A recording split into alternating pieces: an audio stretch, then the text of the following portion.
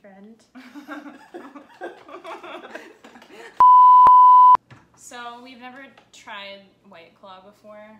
I know it's like a phenomenon, this White Claw phenomenon. We saw it at the local bodega because we're New Yorkers. Yeah, you can tell by the brick wall outside our window. Yeah, it's scenic. Uh-huh. People pay for this view. We pay a premium for this view. Okay. So I chose the flavor of black cherry because I used to drink the black cherry Propel during every road trip in my whole life. I like that sense of poetic continuity. I chose ruby grapefruit. Yeah, this is 170 calories, so it must be bad. 3 grams of carbs too. That's exciting. Is there any fat? I hope so. There's just like a Nope. stick of butter in it. Okay. Okay. Ooh, nice sound. That's the sound of satisfaction. Ooh, nice can opening sound. Okay. Wait. So what do you think it's gonna taste like? I think it's going to taste like toilet water. I don't know. Better taste like alcoholic sparkling water. I think it's gonna taste like my armpit sweat. It smells like sparkling water. Yeah. I don't like sparkling water. I do. So this let's could see how this it goes. this could bias our opinions, but you know. But maybe this will make me like sparkling But you water. know, just bear in mind Yeah. that we come into this from, you know, different different ideological standpoints. It's an ideology. I don't like sparkling water. I like do. it flat. I know it's like we can barely talk because of this disagreement. But let's try it. Let's try it. Okay, ready? Wait, cheers. Cheers. Wait.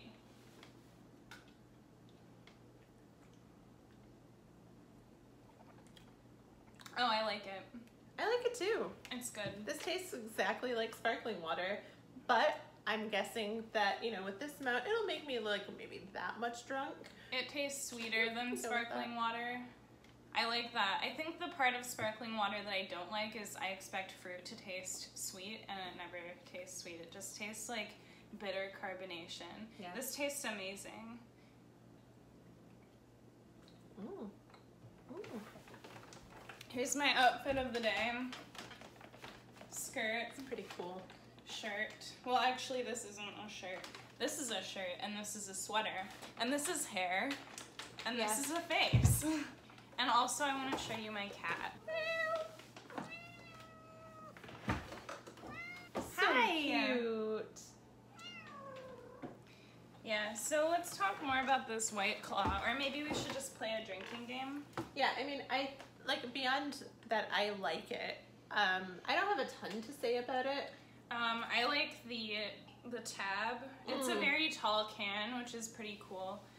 Yeah, your tab is really cool. This tab is like not colorful. But so this yours has a is. pink tab, and that's cool because you can take it off and wear it around your neck as a pendant. I feel like I smell really bad. No, you don't. You don't. P.U. You don't. I don't really get why it's called White Claw. I don't either. It has a pretty short ingredient list, so that's good. We like that. Yeah. It's pure. Collectively. Do I look dead? No. I feel like I look waxy and like ashen, like a vampire. Not at all. Don't I? Look at... as if I've been dead for about a week. I don't think so. You look very lively. You look rosy, actually. Well, I mean, I'm like sweaty. Wow. So that's another thing we can say about this is it has really a high burp potential. Most beers don't make me burp that loudly, but this carbonated water really did. Yeah.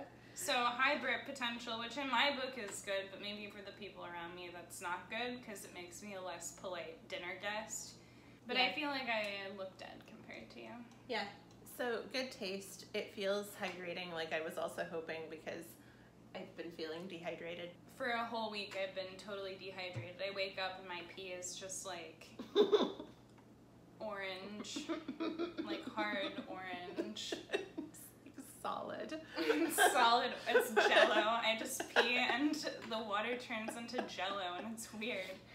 We still need to call that plumber, but Yeah. that's Oh my embarrassing. God. When we got back, like, I really thought we were gonna have to call the plumber because I was like convinced when you said there was something weird in the toilet that it was gonna be like a rat. There like, was because, something weird in the I toilet. know, but then Mom said it was nothing. Mom is wrong. Was Mom just trying to conceal something from me because Yeah. she knew I would freak No. out? There was something in the toilet. It was like lumpy. Was it a rat? Mom seemed to think that it was like a chunk of mold, and she said toilets get like that when you leave for a while.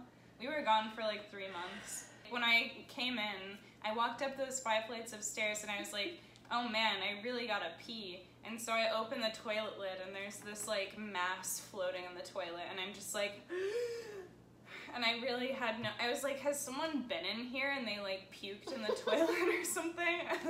Is that like what is that? And you said maybe it's a rat, and I was like, please let it just be a rat. Well, I'd heard before that rats can, you know, climb through your pipes in New York. I read that in a book, but... Maybe I read that in the same book, actually. Yeah. I think that was your book, but I think, you know... we found it on the side of the road. Yeah, well, I mean, I read that, and then I was like, yeah, I believe it. What book was it? But anyway, I mean, it seems like the type of thing that would happen in New York.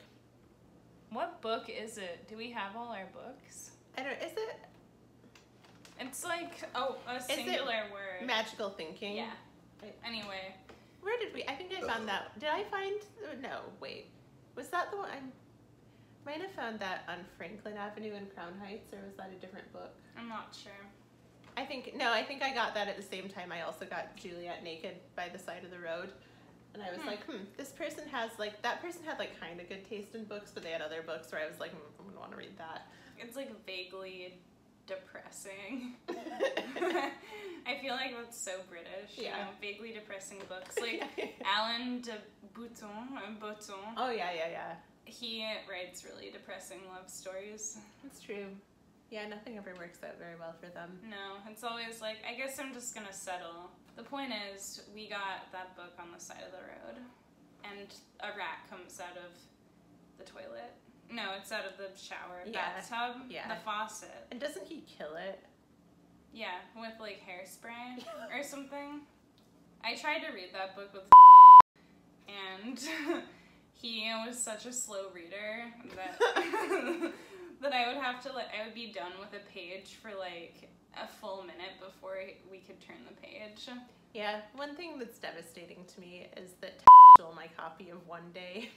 I know. And now we're never gonna see him again, and so I will never see that book again. We should actually write to his mother and have her send it to us. We should feel like it was really important. It was actually really important to me because I got that in Marseille, and it has a sticker on it that shows it's from a bookstore in Marseille, and I've only been to Marseille once, and so I feel like I want to keep that book that I got there. I did get 2 books from Marseille, but that is beside the point. It is beside the point. The point is we deserve that book, although I don't think the viewers would know anything about this, or well, I guess we could talk about yeah. Is a bad person. Mm-hmm. We'll have to bleep out his name, I think. Yeah, the worst person, potentially. Yeah. That either of us have ever known. Yeah. He's also ugly. Mm-hmm. And, you know, that's fine, you know. Okay, here's what you need to understand. 1, okay, he was someone I dated because he's really good at manipulating people into thinking that he's like, he can anticipate their any need. He does. He becomes exactly what you want him to be. Yeah. Or what he thinks you want him to be. And it's not but just... he gets it pretty right. Yeah, and it's not just people he's dating, it's anyone he talks to. So he's very charming to anyone. And he gives you exactly what you want, and he'll like be extremely generous until, you know, you have something he wants, and then he'll hold it over your head. But anyway, he's here's what you need to know to understand him. He's 25. He's been in college for literally seven years. His undergraduate degree he has not received. I think he's going to his 8th year right now. He's an 8th year senior. He's an 8th year senior, which is just like, when we first met, he told me he was in grad school. But actually, he was in his, like, 6th year of college. Which, okay, fine. You hear of 5th year senior. I don't want to judge, but, like, he was in his 6th year, and then it turned into his 7th year. Now he's going into his 8th year. And also, he's dating a 19-year-old right now. 6 year, I know it's legal, but, like, 6-year age gap, kind of sketchy, especially given his track record with people. And, I mean, she is... literally speaking, a teenager. Yeah, that's gross. I mean, yeah. Like, if they were both in their 30s, I'd be like, who cares? But, yeah. But it's like, she went to prom last year, and now he's dating her, probably to take advantage of her. That's disgusting. Mm-hmm. Anyway, so, stole a copy of a book we really need, and we want it back. Mm-hmm. So, if you're ever seeing this, this is officially... Your warning. Your warning. I'm just giggling after every sentence. This is really not serving me. Are you actually doing that? No, I'm not meaning to. You know I do that, though. Yeah. I can't help it. Everyone knew that. It's not even just on camera. I know. No, it's not. It's not just on camera. It's all the time. Mm-hmm. I have to consciously try not to do it. Now that I notice that I do it, ha ha ha. No, I'm kidding. Like I feel like it's your people-pleasing tendencies. I am a big people-pleaser. Too much of a people-pleaser. Yeah, I agree. Way too much of a people-pleaser. You know who else is too much of a people-pleaser? And... This is, okay, another note on the White Claw. It's like really, like these burps are explosive. I don't even know what to say. Like, I'll be talking and it's just like the pressure builds to an unbearable point and it just slips out of my esophagus. How much do you have left? Kind of a lot. I have a lot left too. I think we're relatively... We should probably stream on Twitch or something. Yeah, we could just try new drinks. Yeah, we need a Twitch setup though. Our roses don't work. No, like a tech setup. Oh, She doesn't know how computers work. I never learned how to type. I know how to type. They taught me how to type. They used to put boards over our hands in like 5th grade and make us type.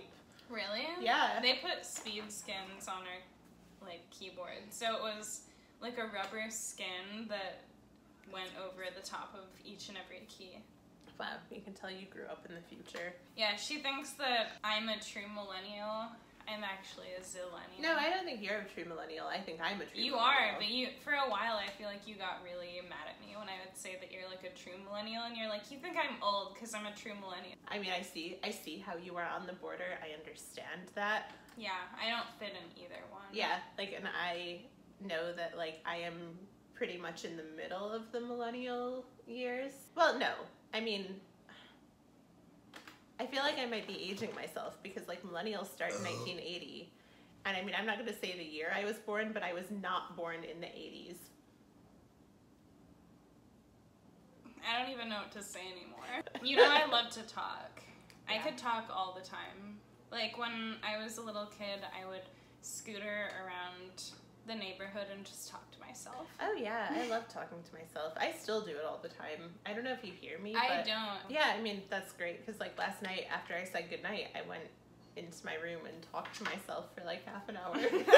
That's like genuinely true. Wow. Yeah, so the paranoia that comes with living in New York is pretty intense. I feel like we need to tell this story. I feel like Mom and Dad can't see it though. Why? I'm not ready for them to see it. We can tell it, we can record this, but I don't necessarily want Mom and Dad to know. Okay. I don't want them to find out on a video. We lived in an apartment before this one that was roach infested. Even if we did all of our dishes immediately after eating, which we did, And even though we never left food out, we took our trash out like religiously. Basically, the roaches would come up from the apartment below us and just infest. And so every night there would be like a roach or two. When the pest killer was working, they would just like die belly up, like their arms crossed over their disgusting silken bodies. But anyway, so we left there for an unrelated reason, but it was really scary all the time because we were always like, when's the next roach going to be here, and will we have to kill it with our own 2 shoes? Should we tell the story of the night of a million roaches? I feel like now's not the time. Okay. The point is, so we came here, and this The other point is I have a super intense fear of roaches that I didn't know I had. I feel like everyone is afraid of roaches. I mean, everyone's afraid of roaches, but I feel like there's everyone else's fear where they can, like, deal with them, and then there's my fear where, like, I can't. And it ruins my life. We moved to this apartment, and it's a much better maintained building, and what is it? Is he a super, or is he the landlord? I don't know. Whoever it is sends up maybe both. like a pest control service, just like free of charge for all of the tenants, and it keeps the building fairly fine. And we've never had a problem before. But like I said, we left for 3 months, and I opened the toilet, and there was something floating in it that was not a roach. It was like mold. But the point is, time passed. And, you know, we started using the apartment again, and sometimes you find weird stuff, like this stuff in the toilet. I feel like you need to tell this part of the story. This is such a bad thing. I'm still not over it. So, I mean, like, our parents stayed with us for a few nights, and I was like, you know, I mean, one of my main fears in coming back after 3 months would be that, like, the floor would be littered with, like, dead roaches lying on their backs, just all, like, that was my main fear. And, like, I got into the apartment, like, fully, like, bracing myself to see that. And then I came in, and there was nothing. I was like, hey, it's clean. It's great. It's good. And then our parents stayed with us for, like, 3 nights or something, and it was no still, issue. And it was still fine. I noticed nothing. No roaches. It was okay. And then the day that our parents left, I opened one of our top kitchen cabinets, the one above the stove. This is not important to the story. You don't even know what our kitchen looks like. But I opened that one. But stay tuned for an apartment tour. yeah, you can see this historical site. Yeah. And I opened the cabinet. I removed a package of mint Milanos, and with the mint Milanos, a fucking dead roach fell first on me and then onto the floor, and it bounced off your chest, and I froze. I couldn't do anything. And you were sitting on the couch at that point, and we were both, I remember, you know, your words are like seared into my memory forever. I don't even remember what I said. How did this happen? And that was what was running through my mind too. I couldn't figure it out. This apartment's clean. Mm-hmm. We don't keep food out, but we had accidentally left a bag of pita chips open in that stupid cupboard during the 3 months that we were gone. And so as it was looking for something to eat, it probably found that bag of pita chips. I didn't even know that pita chips were something that roaches liked. They eat everything. I know. They eat toilet paper and human feces, apparently. Of course they do. Yeah. Of course they do. Yeah. And so, I mean, that was the end of the story. I mean, I went and washed off my chestal area where it had possibly Chestal? possibly touched. My mortar and chestal. And you were very kind, and you swept up the roach and put it in the trash, and then More so than kind, I'm brave. yeah, you were brave. Yeah. And you put it in the trash, and then it you know, it lingered there in the trash for a couple of days until we took the trash out. And then we took the trash out, and on my way to take it out, there was a rat going into the trash area. So that's life in New York for you people. Yeah, I guess. No, but I like it here. It's good. I like rats. Like I mean, you're that's exposed to I your... know. Well, that's what we were saying on the night of the roach was Yeah. that it was exposure, and like the universe only gives you what you can handle. And Yeah, I'm so you're still ready not- to move on from this thing. I'm still not sure because I still think about it all the time. And I feel like I like White Claw. I like it too. I feel like I could have it all the time. It's really good. But I just feel like I'm having a beverage and it may or may not be hydrating, but it tastes like Propel. Propel Fitness Water. Yeah. What was that? Was that the ghost? What? I heard a thump. I hope it's not someone coming in through your window. I know. No, I know. Fuck. What? No, it's probably not. I mean, and if they were gonna come in, like, we know where the knives are. Yeah. And they don't. I feel like we should get an axe just for the aesthetic. And we could hang it above. No, we should get a hammer and sickle. But like, yes! like a comically large hammer and sickle, and we can hang them above the couch. Oh my god, we should. Or above the TV. I feel like hammer and sickle above the TV is a nice commentary somehow. I feel like it could be a good commentary out over the couch, but I feel like you like it above the TV more. I think that's funny. Because I don't know, somehow TV is like associated with consumerism and So is the couch. the couches. It's a place of rest. You're not allowed to rest. No. It's all work from now on. All work. That's what we're doing right now. We're working. Yeah, we're working. We're working for this job that doesn't pay We're us anything. staying hydrated. But, Cheers. That was definitely the fridge. But it was totally a ghost. Woo! So I think we know that the ghost in our apartment, like we know the form it takes. It's like an overweight man Yeah. wearing a stained red t-shirt. So we're going to use the politically correct version. Yeah. Yeah, he's fat. The fat man. He's fat. We call the ghost the fat man. The fat man. Yeah. And we know, I learned about him just recently because I had a dream Yeah. where, like our doorbell buzzed and I buzzed the person up thinking, oh, we're not expecting anyone, but maybe they're just trying to like get into another apartment in the building. And then in my dream, I had the door chained, but then I opened the door with the chain on, and then there was this hugely fat man standing there wearing a stained t-shirt, and he had like an incredibly vacant face. Can you do the face? There you go. That's the fat man's face. There we go. There we go. That's it. Is it actually? That is actually it. That's what he looked like. Thanks. I should be an actor. And then it's like, I mean, that was the whole dream. It was just the fat man Such a cool dream. arrived. He's here. And now he's here. Now he's here. He's been here probably since that day he arrived. That makes sense, because ever since then, weird stuff has been happening. There's the roach, and there was the... I don't know what else has happened. The cat's been kind of weird lately. The cat's been weird. Oh, and there was that one night when my door was just like rattling back and forth. I feel like that happens every night, though. I've only noticed it that one time. Well, I guess maybe it only happens after you go to sleep. Ooh. Spooked. The fat man is here. The butler is here. The physicist is here. I hate science. He's the worst.